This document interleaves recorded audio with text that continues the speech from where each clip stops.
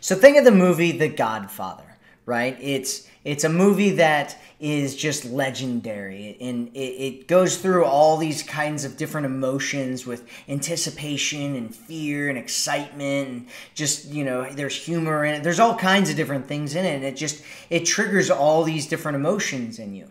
And think of yourself as that, right? Think of helping a guy connect to you through different types of emotions, and that is what makes you stand out. Because for the most part, most guys, they go on dates with most women, and it's really, really boring for a number of different reasons. And so what you want to do is you want to stand out by connecting with him. And when you're in the first kind of initial dating phases, you don't need to make him feel a ton of different emotions or really deep emotions or make it really serious or any of that kind of stuff. What you want to do, especially with the first date, if you go on the first date or the first few dates, what you want is playfulness, right? Love is not serious. Love is playful and fun. And so you want to start off with playfulness and fun, and then eventually go into some deeper types of emotions as you spend more and more time together.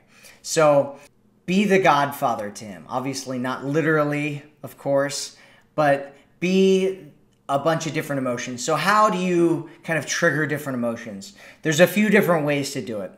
The fastest and easiest way is to ask him different questions that spark emotion, right? Have him remember a time when he did something by just asking him, like, hey, is there anything that you're really scared of? Is there anything that that really makes you laugh, that really is a lot of fun to you? And if you ask him about those things and then get curious about it and have him talk about it, he'll relive those moments in his mind, and he'll start to experience those emotions right there while he's sitting with you. And that's one of the easiest ways to do it. Another easy way to do it is to have experiences that you guys go through where you experience different types of emotions. And it could be as easy as watching movies together, although that's super, super passive, but also potentially going to different kinds of events together, or just different things together and experiencing emotions through that. Another one is learning something together. You can learn a lot about somebody when you learn something together and they have to overcome the difficulty of not knowing how to do something. What happens when you eat your favorite food every single day? It stops being special. That's what the answer is. It stops being special. There's a phrase out there that goes, familiarity breeds contempt.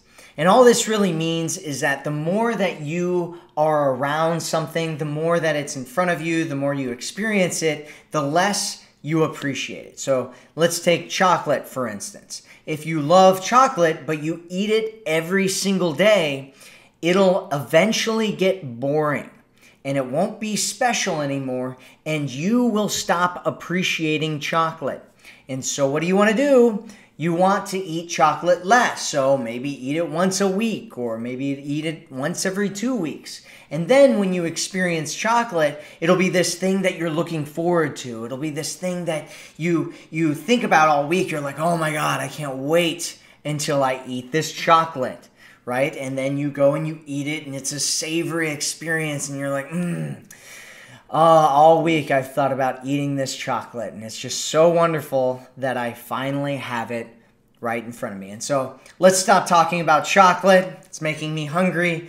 Let's talk about how to use this in the real world, because this is normal behavior. This is normal. We all do this. And so the scarcity principle, basically what you want to do is create space. And so you don't want to be in front of him all the time. You want to create some distance, because that's when he starts missing you. That's when he has a chance to be thinking about you, and his desire and his love will grow for you when you're not there. You'll be thinking about, what's she doing, right? Like he'll have all these emotions that are going on that he experienced when he's with you going through him later, and he'll be like, oh my God, I can't, just like the chocolate, I can't wait to see her again.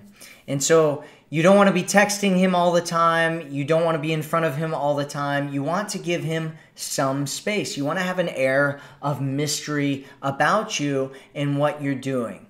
And the best way to do that is to create scarcity. Why do people become addicted and obsessed with gambling. It's because of unpredictability. So sometimes they win, right? So when you go and you do gambling, you gamble. I'm not a gambler, but if you go and gamble, sometimes you win, sometimes you lose, sometimes you don't really know whether you're going to win or you're going to lose, or when you're going to win or when you're going to lose, and you're making money and it's awesome, and then you lose and it's and you go through this kind of roller coaster of emotions because it's unpredictable and you don't know what you're going to get.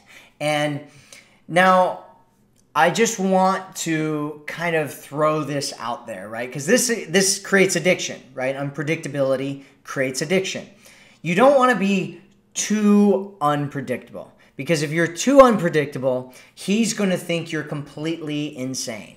He's going to think you're crazy, and he's not going to want to deal with you because he's going to be like, this is way too much for me. So there's different kind of levels that you can do this with, and my suggestion is that you start small with all of these things and build your way up as you figure out how to use them and what makes sense, so that you're not jumping off a cliff with unpredictability and driving guys out of your life because they think you're completely insane. And so how do you use unpredictability? When you're texting, and we just talked about scarcity in texting, so you don't want to be texting him every single day, right? You don't want to text him good morning and good night every single day.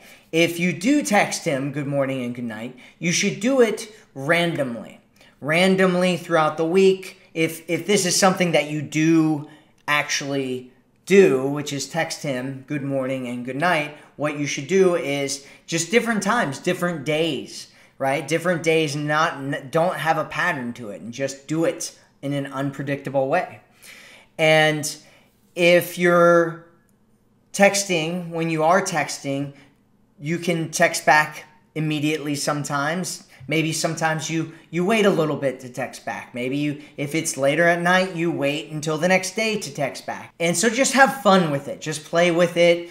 Don't make it serious. Don't try to turn this into a game when you're trying to get something from him or try to make him do something through it. Just have fun with it. Just make it a part of who you are and what you're doing, and just have fun and don't take it too seriously, because like I said, love is playful and fun. It's not serious. And so that's it. The three are emotional range principle, the scarcity principle, and unpredictability. And if you combine these three together, you will become somebody that he obsessively thinks about, and he will eventually think about you all the time.